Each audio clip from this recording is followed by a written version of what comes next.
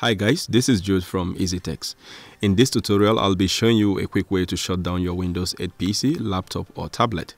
Now, unlike Windows 7 and 10 where you can simply click on the start menu and then you have the power icon where you can click and select shutdown to turn off your Windows, Windows 8 doesn't have such direct option to shut down from the start menu, and for new users this could be a pain if you have to make several clicks and moves just to shut down your Windows. Here I'll be showing you different ways to shut down your Windows 8, and depending on what kind of system you are using, whether desktop, laptop or tablet, touchscreen or normal keyboard and mouse, some of these methods are pretty much 1 or 2 clicks away. And now without further ado, let's jump right into it.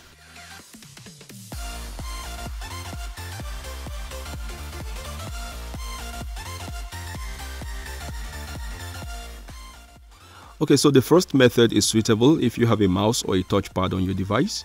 For that, you need to click on the start menu to go to the start screen. Then hover on the dash sign on the right bottom corner of the screen. Wait a couple of seconds and you will see these other menus appear.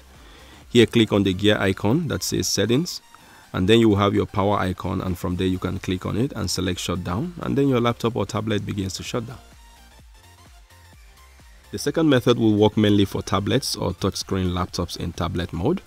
Here you simply need to swipe from right to left of your screen, and then you should have these menu options.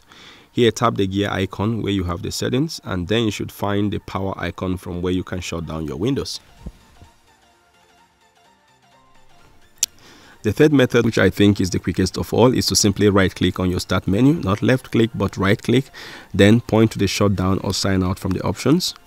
And there you have the shutdown option together with all the other power options.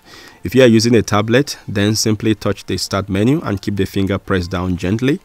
In a moment, a square or cycle will appear, and then you can lift your finger and the right click menu will appear. From the options, click on shutdown or sign out. Then you should have the shutdown option in the list. And that is it for this tutorial. Hope this was able to help you out. Give this video a thumbs up if you found it useful. Share with anyone you think might want to see. Don't forget to subscribe and turn on notifications for updates on future tech support videos like this. Thanks for watching and see you in the next one.